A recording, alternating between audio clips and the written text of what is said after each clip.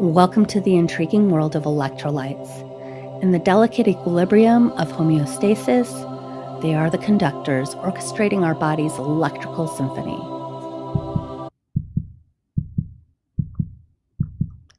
Electrolytes are the commanding force of each electrical conduction behind every single one of our heartbeats. Electrolytes are the maestros of the human body's neurological symphony, expertly coordinating every thought, every memory, and every sensation with exquisite precision and harmony. Behind the scenes of movement, electrolytes are the masterful puppeteers of muscle. They are the ones gracefully choreographing every contraction and every movement. Each organ, each cell in our body owes its very function to the delicate equilibrium of these vital substances, electrolytes. As healthcare providers, we stand as the vigilant sentinels of this balance. In critical care, our knowledge becomes our strength, and the strength to restore, to rejuvenate, to preserve the miraculous homeostasis that sustains life. So come, study with me. Together, we will uncover their secrets and learn to harness their power in the quest to heal and maintain the most intricate, beautiful machine known, the human body. This episode will focus on hypo and hypernatremia. Information from this video comes from live review courses I've taken, such as Barkley & Associate, AGACNP Review Course, or ANAs. Then we have leading healthcare resources such as UpToDate.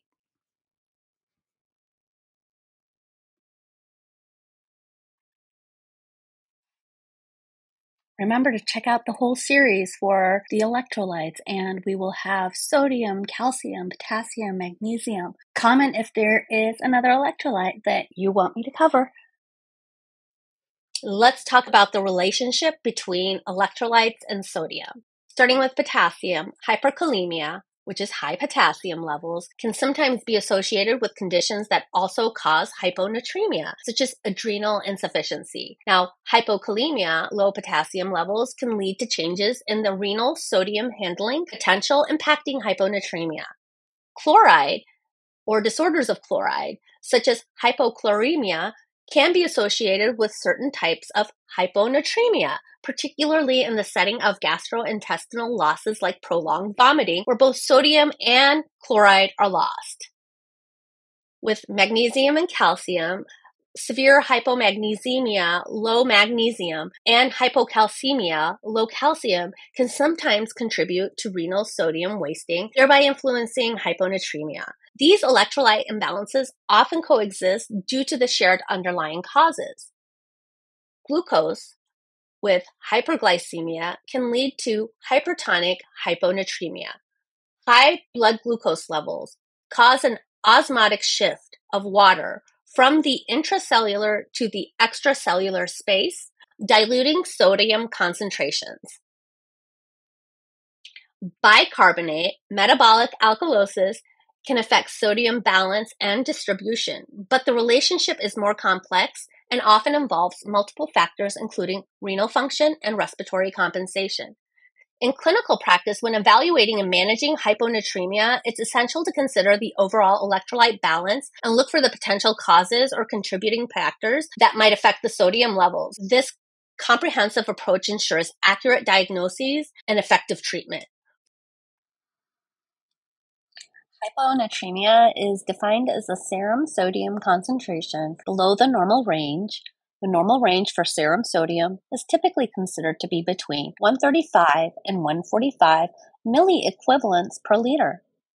Hyponatremia can be classified into different categories based on the severity of the sodium deficit. Mild hyponatremia is usually between 130 and 134. Moderate hyponatremia is between 125 and 129, and severe hyponatremia serum sodium levels are less than 125. It is important to note that the clinical significance of hyponatremia depends not only on the absolute value of the serum sodium, but also the rate at which the hyponatremia has developed. Rapidly developing hyponatremia over hours to a few days can be more dangerous and symptomatic than slowly developing hyponatremia over several days to weeks. This is even if the serum sodium level is the same in both cases. Hyponatremia or low sodium levels in the blood can present with a variety of signs and symptoms, which can vary depending on the severity and the rapidity of the onset. Common signs and symptoms that clinicians may observe, most significant to recognize, is the changes in neurological symptoms. This may indicate the severity of the hyponatremia. Due to brain swelling and increased intracranial pressure in mild to moderate hyponatremia, you can see changes such as headache, nausea, fatigue, muscle cramps, confusion. In severe hyponatremia, neurological signs will be more pronounced, like seizure, stupor, coma, and in rare times, death. Physical findings include orthostatic hypotension, which is a drop in the blood pressure when standing, signs of dehydration, like dry mucous membranes, decreased skin turgor. In hypovolemic hyponatremia, signs of fluid overload like edema or ascites. In hypervolemic hyponatremia, you'll see muscular symptoms such as muscle weakness, spasms, or cramps. It's important for clinicians to recognize that the presentation of hyponatremia can be quite variable, and that symptoms are often more related to the rate of decrease in serum sodium levels rather than the absolute level. Rapid decreases in serum sodium are more likely to produce severe acute symptoms, while gradual decreases may be asymptomatic or present with mild symptoms, even at very low sodium levels. Early detection and treatment of hyponatremia are crucial to prevent complications, particularly neurological ones, which can be serious, potentially life-threatening. Expanding on the initial approach to determine the underlying cause of hyponatremia involves various evaluation techniques. First, start with looking for signs and symptoms that include nausea, headache, confusion, seizures, indicating severity. Next, during the medical history, ask about any history of liver, kidney, heart disease, or recent surgeries that could contribute to a fluid imbalance. Medication review is essential. Certain medications like diuretics and antidepressants can lead to hyponatremia. Important laboratory tests include serum electrolytes to get your measured sodium and other electrolyte levels. You also want to do a serum osmolality that distinguishes between types of hyponatremia, and then your urine sodium that differentiates between whether renal or non-renal causes of hyponatremia. Lastly, there should be a volume status assessment. During the physical examination, check for signs of dehydration to determine if they are hypovolemic, or fluid overload to determine if they are hypervolemic. Also, sudden body weight changes can indicate fluid gain or loss. With the clinical assessment and history, first you want to look for those symptoms and signs that we briefly reviewed earlier. Look for symptoms like nausea, headache, confusion, seizures, indicating the severity. The medical history is going to assess for the history of liver, kidney, heart diseases, or recent surgeries that could contribute to the fluid imbalances. And don't forget to check the medications, such as diuretics and antidepressants. It's important to be aware of medications that cause hyponatremia. This knowledge is crucial for diagnosis and managing electrolyte imbalances in patients.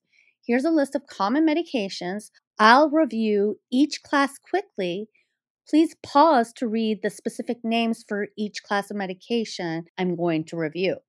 So we have the diuretics, we have psych meds, we have pain meds, we have our ACE and ARBs, which is significantly emphasized, and then diabetic medications and chemo. And although not a prescription medication, it's worth noting that recreational use of MDMA can lead to severe hyponatremia due to its ADH-like effects.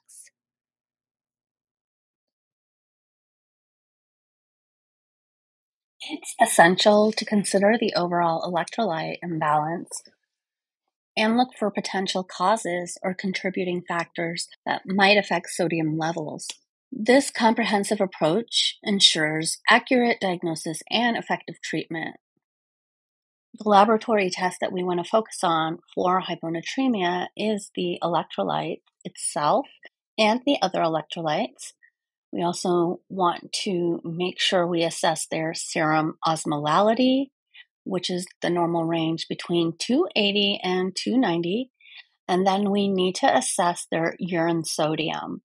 This is going to be a normal range between 10 and 20. We want to also include other tests that may be related to the hyponatremia that is a part of their H&P or your own physical assessment. Here is another view of different tests that you can order that may be related to the hyponatremia by the system that they are looking for. So I have it for the endocrine, thyroid function, and adrenal function. I have it listed for liver. There's an others category, and then there's one for the lipids and protein. Serum osmolality is important in the management of hyponatremia. Normal serum osmolality is approximately between 275 and 295. This range can slightly vary depending on the laboratory and the methods used for the measurement. Serum osmolality reflects the concentration of solutes in the blood and is crucial in the parameter in assessing the fluid and electrolyte balance in the body. Determining serum osmolality helps in identifying potential underlying causes of hyponatremia, such as SIADH, dehydration, heart failure, liver disease, renal disorders, and medication effects. Serum osmolality is a measure of the solute concentration in the blood and is determined by several factors, including sodium, glucose, and urea. To quickly estimate serum osmolality using sodium levels, you can use a simplified formula which primarily takes into account the sodium concentration. This approximation is often used clinically because sodium and its accompanying anions, chloride and bicarbonate, are the most significant contributors to the serum osmolality. The simplified formula for estimated serum osmolality is 2 times the serum sodium. This formula assumes that the contributions of other solutes like glucose and urea are relatively small or constant, and that sodium represents the major determinant of osmolality in the clinical situation. An example is if a patient's serum sodium level is 140, the estimated serum osmolality would be 2 times 140 equals 280. While the calculated value using the serum osmolality formula, which includes glucose of 100 in this example, and a BUN of 15, equates to a serum osmolality of 290.91. This is compared to the estimated value we did, and that is 280. Not too bad of a difference. Remember, this is a quick estimation and does not account for those factors like severe hyperglycemia or significant uremia, which can also influence serum osmolality. In more complex cases, or if precise measurement is required, the full formula, including the glucose and urea, which is your BUN, level should be used. I've provided that for you on the screen. Let's now incorporate serum osmolality and how it differentiates with the 3 types of hyponatremia. The first one is hypotonic hyponatremia. The second one is isotonic or pseudo-hyponatremia. And then we have hypertonic hyponatremia. Working with hypotonic hyponatremia, this type is the most common type and occurs when there is a serum osmolality and it is low at approximately less than 280. It suggests a true excess of water relative to sodium. The second type is a pseudo-hyponatremia, and this is a hyponatremia with a normal serum osmolality. It often is seen with marked hyperlipidemia or hyperproteinemia. Pseudohyponatremia is a laboratory artifact where the sodium concentration appears falsely low due to the high levels of lipid or protein in the blood. Lastly, hypertonic hyponatremia. This occurs when serum osmolality is high, greater than 295. This is usually caused by the presence of osmotically active substances in the blood, such as glucose and hyperglycemia, or mannitol, which draws water out of the cells, diluting the sodium in the serum. After assessing serum osmolality, it is important to look at urine sodium levels. Urine sodium levels help in understanding the fluid status and differentiating causes of hyponatremia. The purpose and how it's used is important. When you see low urine sodium levels, like less than 10, this suggests extrarenal causes of hyponatremia like dehydration, GI loss, where the kidneys are appropriately trying to conserve sodium. Now, when you have high urine sodium, greater than 20, this indicates renal causes of hyponatremia, such as diuretic use, renal salt wasting, or conditions like SIADH, where the kidneys excrete high levels of sodium. Really quickly, let's review the difference between random spot and 24-hour urine collection. The random spot urine sodium collection, when used, this test is quick and convenient, often used in acute care settings or for initial assessment. Clinical context includes to evaluate acute changes in fluid status or electrolyte imbalances. When a rapid assessment is needed, such as in an emergency situation or initial hospital admission.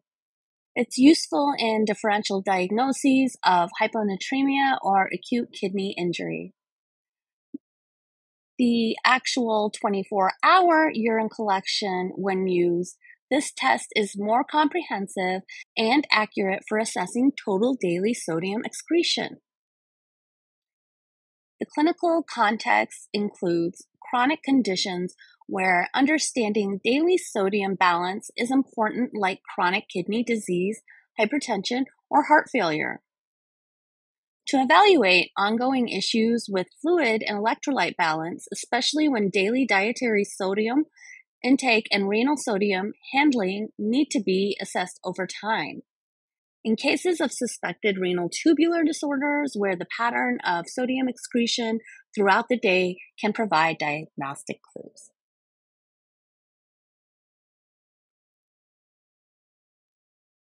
Assessing fluid balance in hyponatremia will determine whether your patient has hypovolemic or hypervolemic hyponatremia. If your patient has hypovolemic hyponatremia, you're going to have a history in diarrhea, vomiting, maybe excess sweating, use of diuretics, or decreased fluid intake are just some examples. You may find physical assessments such as dry mucous membranes, decreased skin turgor, orthostatic hypotension, tachycardia. Now, if you have a patient that is hypervolemic, you will see a history of maybe heart failure, liver disease like cirrhosis, kidney disease, or use of meds causing fluid retention. Physical assessments may include bilateral lower extremity edema, ascites, or jugular venous distension. If you look at the BUN and creatinine, a high BUN with a normal or slightly elevated creatinine will give you decreased renal perfusion, which could be seen with signs of concentrated urine, dehydration, and hypovolemic states. Both BUN and creatinine elevated proportionately is going to indicate intrinsic kidney damage. When you look at the BUN to creatinine ratio, the normal ratio is 10:1 or 20:1 in between. An increased ratio, such as greater than 20:1, is going to indicate pre-renal, such as dehydration or reduced blood flow to the kidneys. Decreased or normal ratio with an elevated BUN and creatinine, this is going to indicate intrinsic renal damage. For hypertonic hyponatremia, you will see high serum osmolality, such as greater than 290.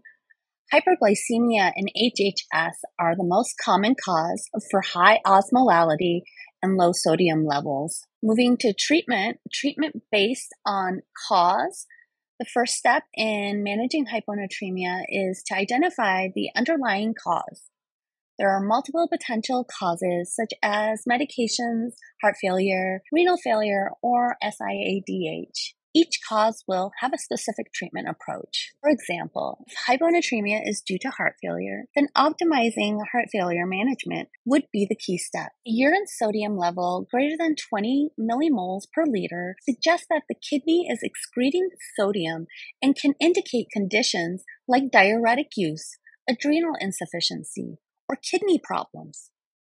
Other treatment strategies include, for example, a patient with bilateral lower extremities that has a lot of edema and is deemed hypervolemic. You would implement water restriction because there is too much fluid in the body. Hypervolemia can be seen in certain kidney diseases, heart failure, or liver cirrhosis. Restricting water intake helps to balance the sodium concentrations. If the patient becomes symptomatic, give normal saline IV with a loop diuretic.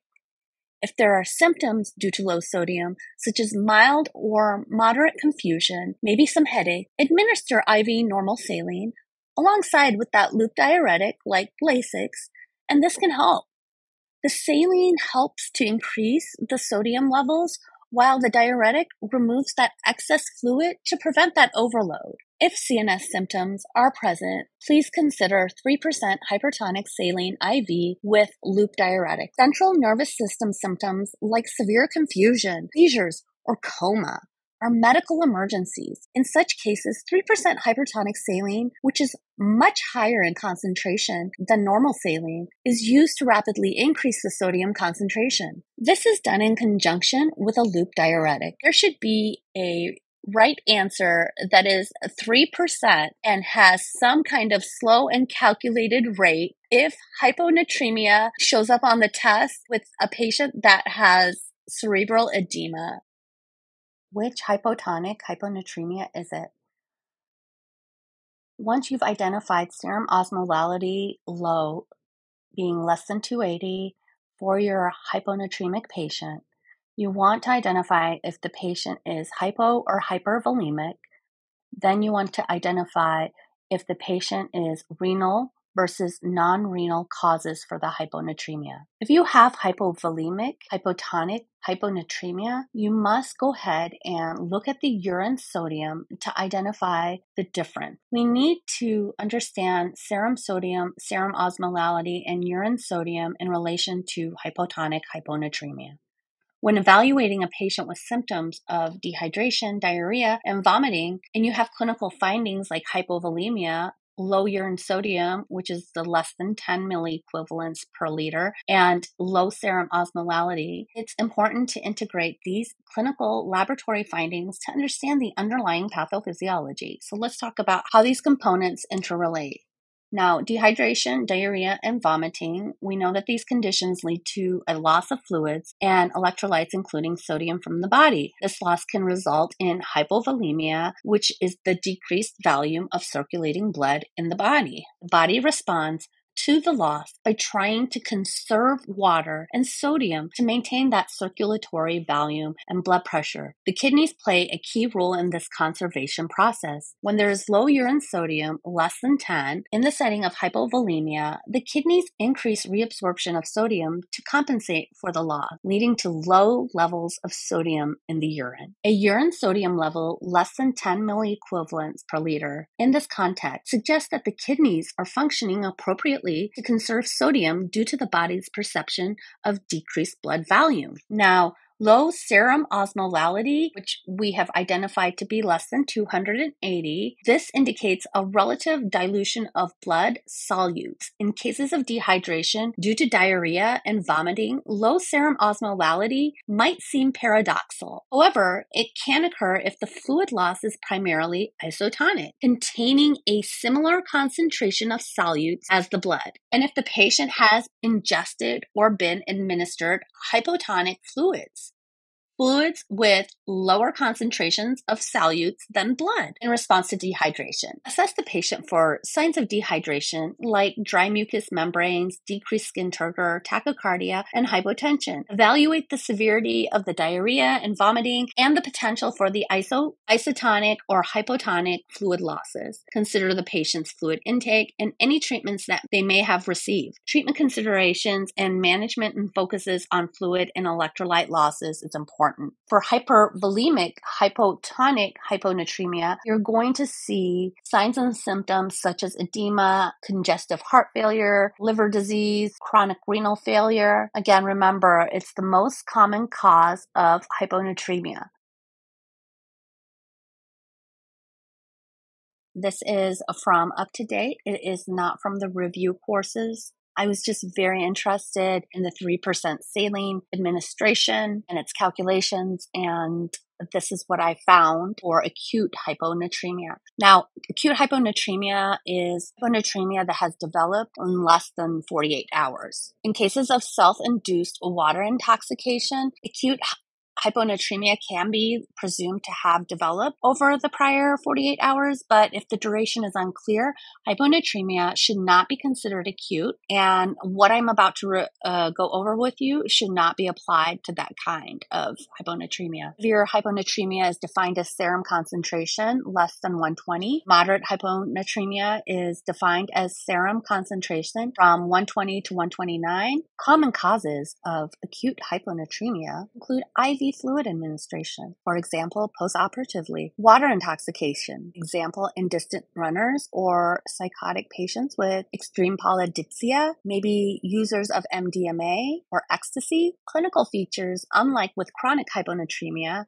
any symptoms, whether mild or severe, that may be associated with increased intracranial pressure constitutes an emergency. Examples include confusion, gait or movement disturbances, tremor, nausea, vomiting, headaches, seizures, obtundation, and coma, respiratory arrest. It's important to know diagnostic evaluation and, when possible, focused physical examination should include assessment of respirations, orthostatic blood pressure, pupil size, and light reflex. Volume status such as skin turgor, oral mucosa, and edema with neurological function assessment like mental status, gait reflexes, focal deficit is important. Obtain the following laboratory studies. Order a serum creatinine, serum electrolytes such as sodium, potassium, and bicarbonate. You want serum glucose, urine sodium, urine potassium, urine osmolality, urine creatinine. Initial management is going to have to treat all acutely hyponatremic patients manifesting any symptoms, possibly due to increased intracranial pressure, with 100 milliliter bolus of 3%.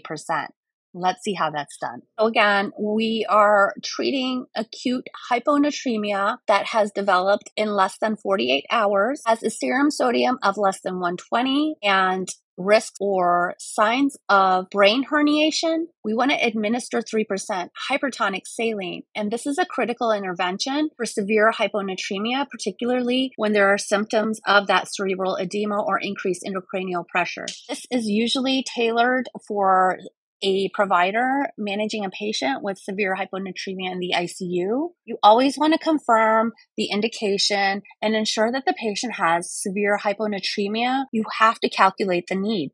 Determine the sodium deficit and how much you need to raise serum sodium to alleviate symptoms without overcorrecting. Okay, dosing is so important because the initial goal is to increase serum sodium by 4 to 6 milliequivalents per liter over a few hours. For a 70 kilogram adult, raising serum sodium by 1 milliequivalent per liter requires approximately 1.6 milliliters per kilogram of 3% saline. When administering, you want to start with a bolus, often 100 milliliter of 3% saline given over 10 minutes.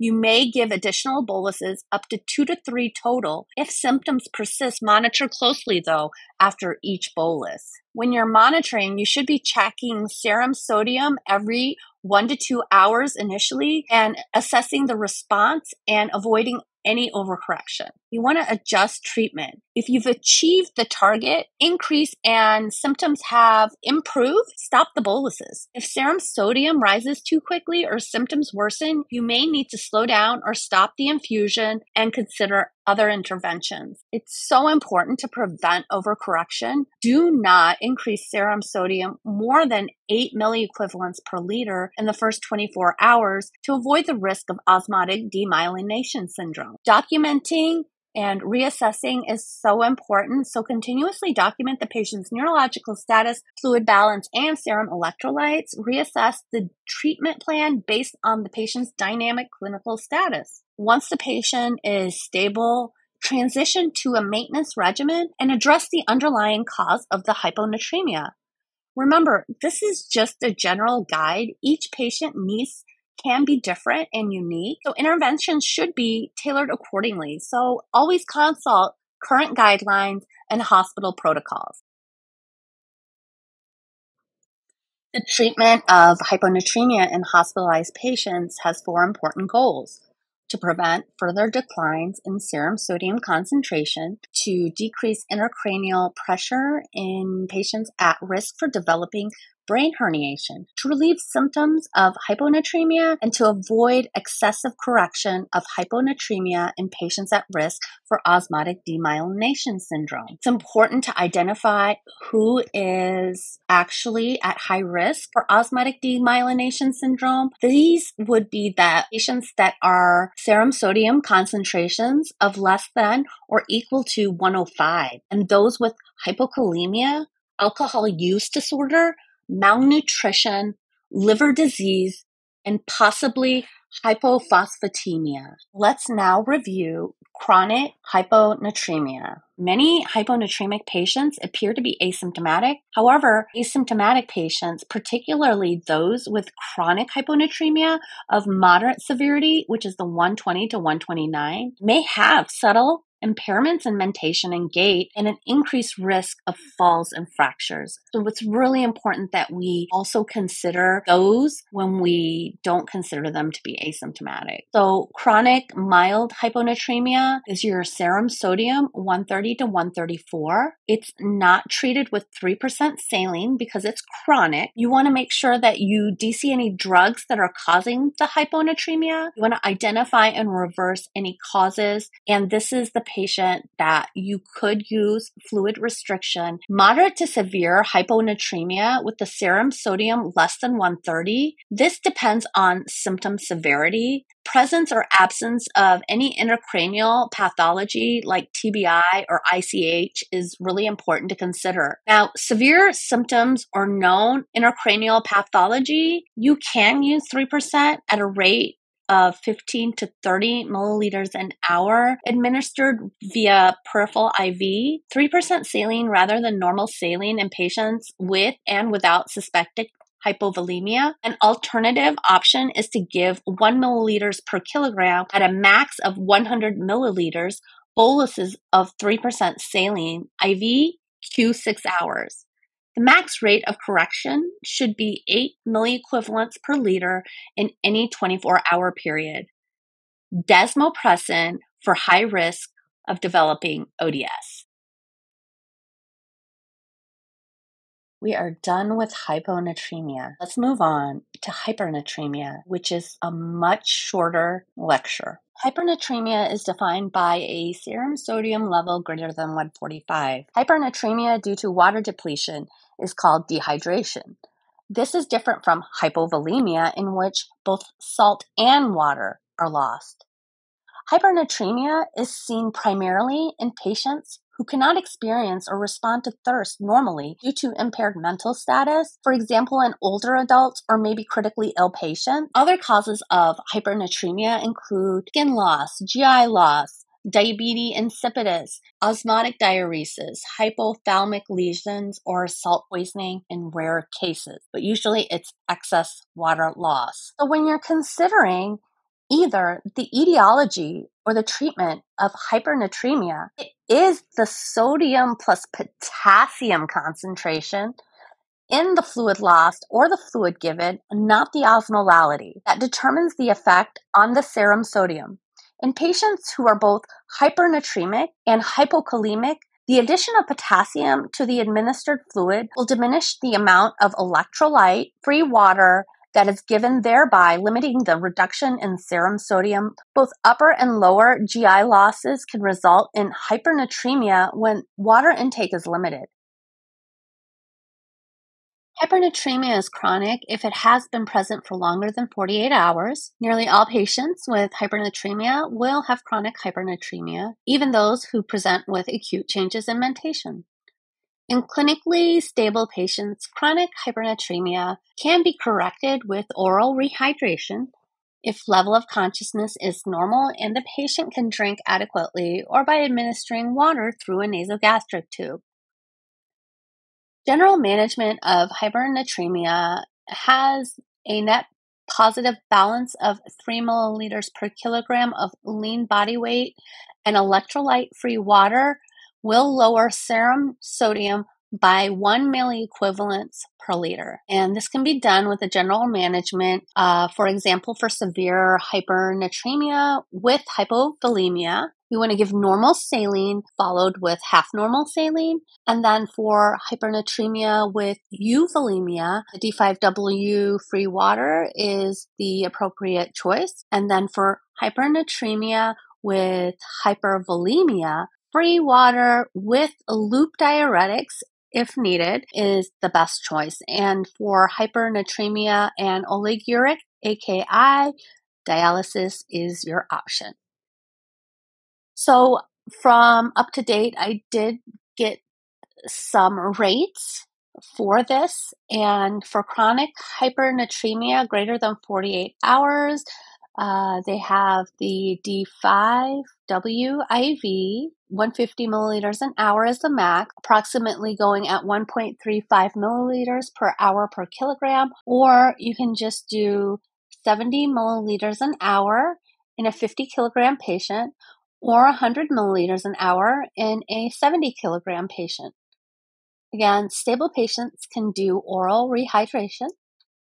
And acute hypernatremia, which is less than 48 hours, you want to give D5W IV. You want to set that to go at 6 milliliters per kilogram per hour.